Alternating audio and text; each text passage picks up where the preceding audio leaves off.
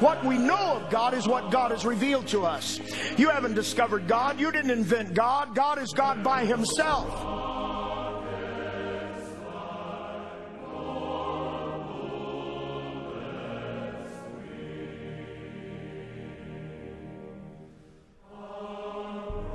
Verse 26.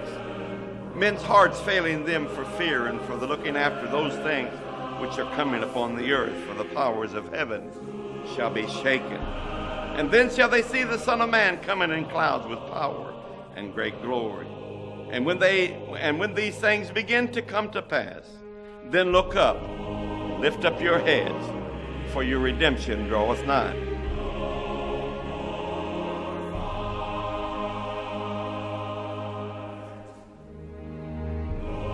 Some preach a gospel, Paul said, but it's not the true gospel. He said some preach a Jesus, but it's another Jesus. He said some talk of the Spirit, but it is another Spirit. And these are dangerous times in which all of us must get concerned about the things of God and get interested in it. The Apostle Paul said, I'm concerned that when I leave you, grievous wolves will come in.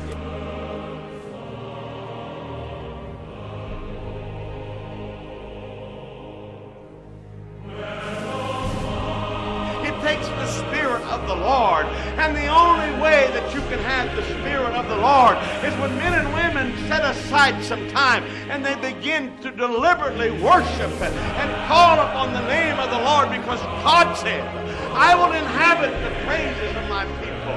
When 2 or 3 are gathered together in my name, in the midst of them, I shall be also.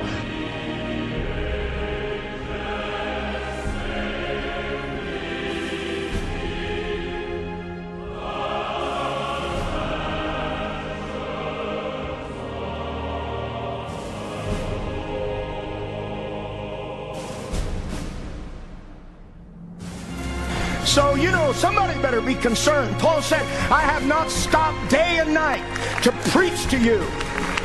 Because it's possible that in one generation you can lose a love for the truth.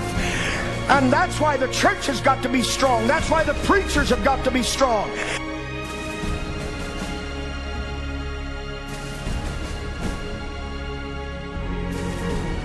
I believe that we are living in a day that in a moment, in the twinkling of an eye, you and I could be caught up to forever be with the Lord. That's the day we are living.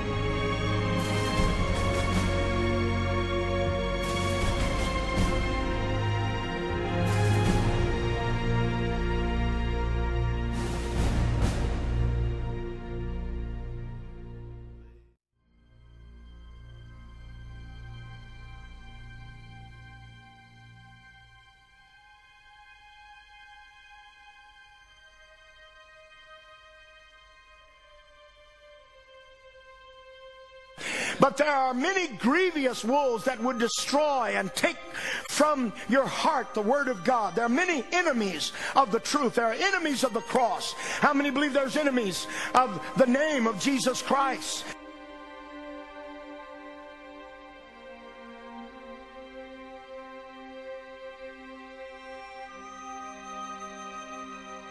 We're facing a world that the very nature of this world is in a contrast with the Word of God.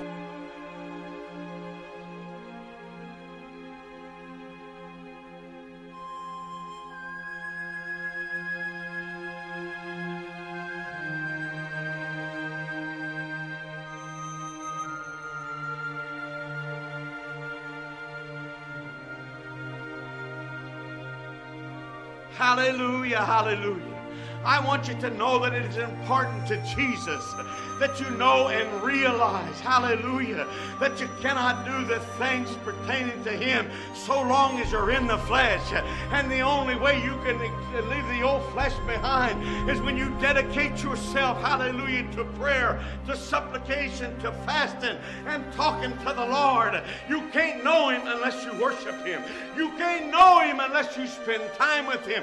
You can't know Him unless you magnify magnify His holy name. You can't know Him unless you come together with people of like precious faith. Unite your voices together and lift up the name of Jesus and proclaim the good things of God. It's the only way, church. Hallelujah. I know He's coming. You know He's coming. But outside the doors of this church, there is a world that's careening into hell by the tens of thousands every day. And we can't sit helplessly by, complacent, and let it continue to go on. We must take a stand someplace, sometime. You got to draw a line in the sand, and you must